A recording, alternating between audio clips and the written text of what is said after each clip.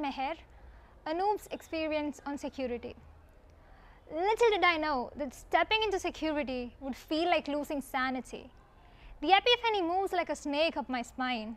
You no longer get to feel all that you once did. You no longer feel the immense amount of love for the gems in your heart. Because after all, it wasn't secure love. It merely was the love to earn back love, the love to survive. The highs hit different. It's no longer about reaching cloud 9 and beyond when the loved ones utter even the slightest of nice words. It's different. It's calm. And it feels drab. As the things are going downhill, though this is what security does. A shelter is built within you, hence you no longer go around begging for homes. Nor are you threatened.